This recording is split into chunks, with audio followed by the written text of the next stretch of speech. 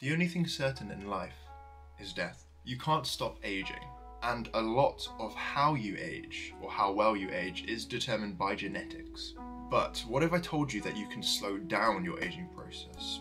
What if I told you that there's a way that you can look younger than your years? Hi, for those of you who are new to my channel, welcome. My name is Matty, and I'm a male model and physiotherapist. And in this video, I will be sharing with you 5 steps to looking younger. So the first tip is to protect yourself from the sun. You ever seen those pot-bellied 60-something-year-old men sitting or lying on the grass on a summer's day, their skin turning slightly red due to mild sunburn? You end up walking a little bit closer, and then you find out that they're not actually 60, but they're actually 40 years old. Sun damage. Over the years, UV damage accumulates under the surface of the skin, which can cause fine lines and wrinkles to develop, as well as issues with your pigmentation. Basically, over the years, UV damage accumulates and makes you look older.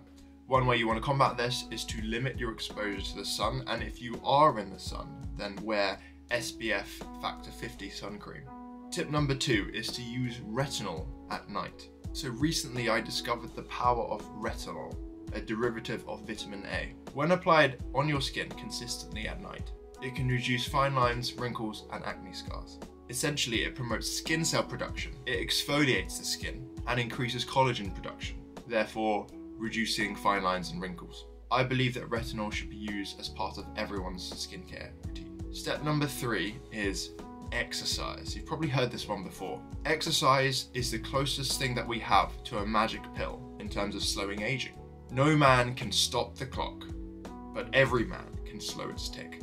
Along with a myriad of health benefits, exercise has been found to be able to slow your aging. Not only this, but it will make the quality of your life better when you get old, because it's going to happen. National guidelines suggest 2 60-minute strength training sessions a week, and at least 150 minutes of moderate intensity exercise, or 75 minutes of vigorous activity a week. Or even better, a mixture of both.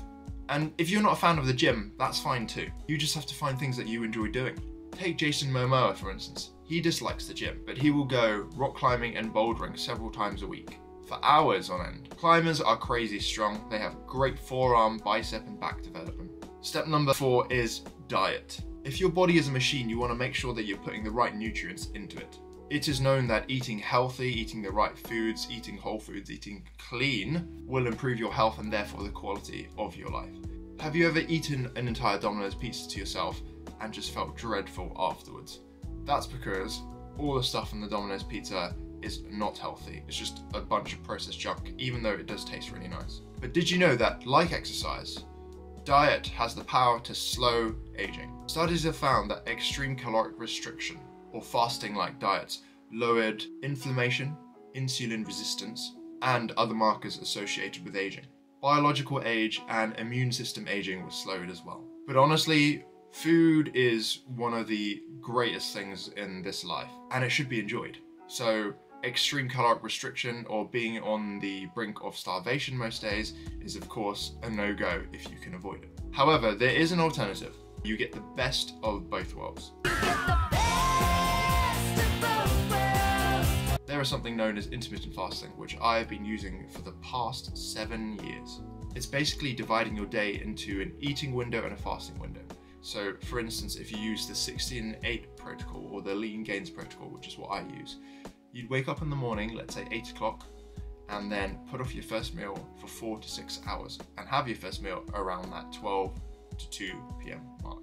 You get some of the health benefits of caloric restriction while still being able to live like a human. The plus side is that because your eating window is so short, you're probably going to be in a caloric deficit, so it's easier to lose weight. Interestingly, in animal studies, the ketogenic diet, which is where you have little to no carbohydrates, has been found to enhance longevity and health through influencing multiple aging and metabolic pathways. Step number 5 is sleep. It is common knowledge that if you don't get a decent night's sleep, then you will look pretty dreadful the next day. Not only that, but you will feel terrible. Eye bags and dark circles under the eyes are a cardinal sign of poor sleep, but also can make you look older. During sleep, blood flow to the skin increases, collagen regenerates, and repairs damage from the sun. If you were to have 2 days of inadequate sleep, this would result in visible changes to the skin. After 4 weeks of inadequate sleep, your body stops repairing that damage. If this continues for 3 months, your skin will age significantly. Most adults require at least 7 to 8 hours of sleep a night, so these are the physical effects of sleep deprivation, but there are physiological effects as well. A toxin called beta amyloid accumulates in the brain during the waking hours. This beta amyloid toxin makes up the amyloid plaques found in those with Alzheimer's, and it is only during sleep that this toxin is cleared. So not only will sleep make you look younger, it will make you feel younger as well. A bonus tip is to use something known as microneedling. This is exactly as the name suggests. Tiny needles make tiny holes in the top layer of your skin. This microtrauma causes the skin to produce more elastin and collagen. This microtrauma stimulates the skin's healing process. I've been using microneedling to treat my acne scars. It also evidently has an anti-aging effect as well. Now I hope that you found this video useful, and I'll catch you guys in the next one. Peace. I'm on my own, broken alone. I feel the rain crashing down all around this empty town. I'm searching for the lost and found.